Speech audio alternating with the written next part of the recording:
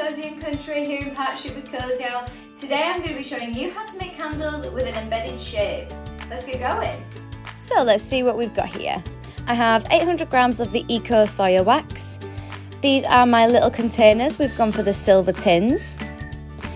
We've also gone for cream and pink dyes.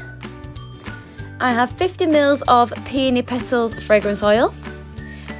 These are my wicks. We've gone for the TCR wicks.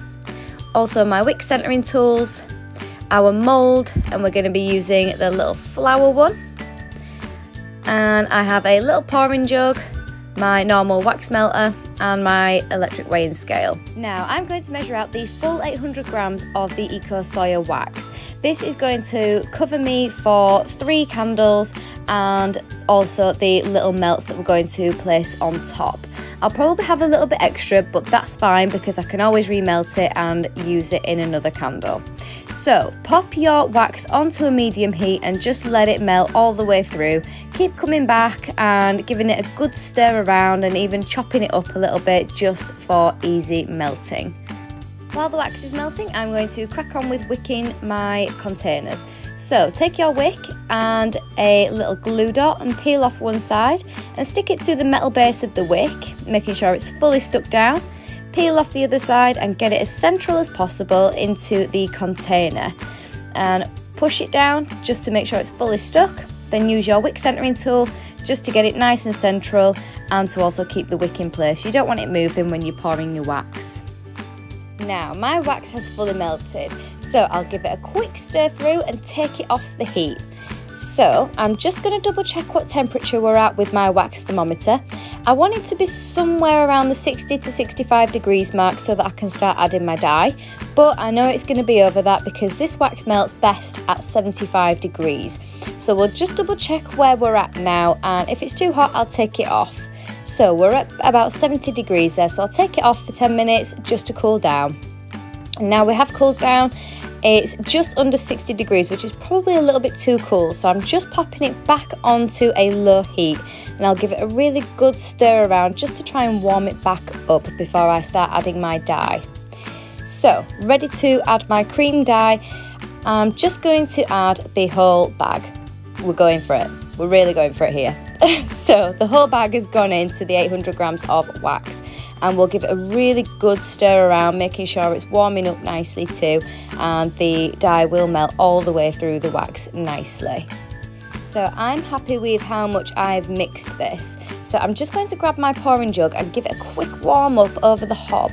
I prefer to warm it up because I don't want to start splitting my wax up, pouring it into the pouring jug and it's setting almost straight away. So I'll give it a quick warm, and I'm going to measure out about 200 grams of the melted wax. This is going to be used for my shapes.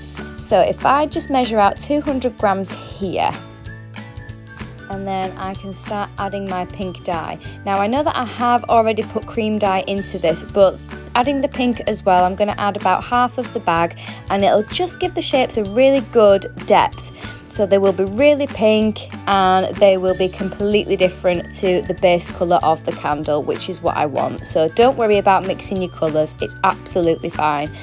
So just give it a really good stir through because this wax is nice and hot, so I don't need to put it back on the heat just now. So I'll give it a really good stir through and just make sure that it's all melted.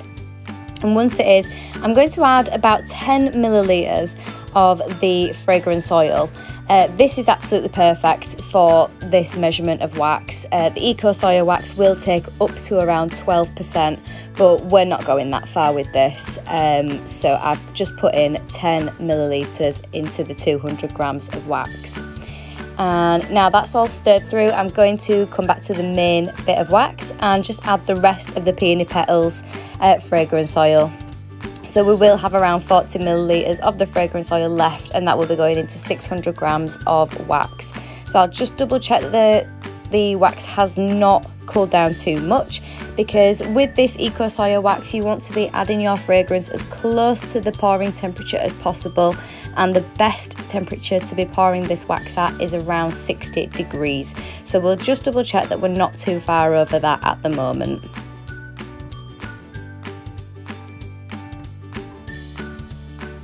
So taking it off the heat, we are absolutely spot on with 60 degrees there. So I'm ready to add my fragrance oil, give it a good stir through for about a minute, and then I can get it all poured into the containers for the first pour. So just adding the rest of the fragrance oil in here. The whole bottle goes in, and then I'll give it a really good stir through. So just make sure you're stirring gently for about a minute here, just so that you can get a good consistent fragrance all the way through the wax before pouring. And now for the main event, we are going to start our first pour for the candles. So just pour part way up. I'm leaving at least a couple of inches from the top of the container. This is because I'll need plenty of room to pop my shapes on, get them all in position, and then do another pour to embed the shape. So get your candles poured initially and leave them for at least an hour, just so that they're nice and solid here. And then I'm also going to be pouring my shapes. I've double checked the temperature, and this wax is also about 60 degrees, so it's the perfect temperature to be pouring at, and I'll just get all my shapes done. I'm also going to be leaving my shapes to set for at least an hour as well, around the same time as I'm going to be leaving the candles, just so that they can be nice and solid, and I know they're not going to break when I start popping them out of the moulds, because this wax is quite soft and it is still a container wax. So just give them plenty of time to set properly before you start playing with them. Now I'm all set, I'm going to take off my wick centering tools, and that'll give me plenty of room to be able to start positioning my flowers. So I'm just going to pop them out of the moulds here, and I'm going to use 3 in each candle.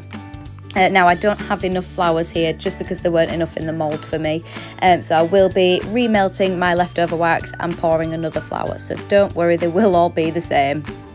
So I'm just positioning them where I want them. They're getting a nice spread over the candle there, so I'll get them all positioned before doing my next pour. Now I have remelted my wax, and I'm going to pour just a little bit into each candle, obviously leaving the one that's only got 2 flowers in. Pour away from the shapes because you don't want to be melting on top of them, you just want to embed them into the candle, and then leave them overnight to set properly. And once I've left mine, I'm going to come back and trim my wicks. So I'm going to trim my wicks to around 5mm, which is the perfect burning measurement as well. The flame shouldn't be too high there, so I'll just give them a good trim, and you'll also be pleased to know that I did manage to finish my other candle as well. And there you have it, your embedded shape candles.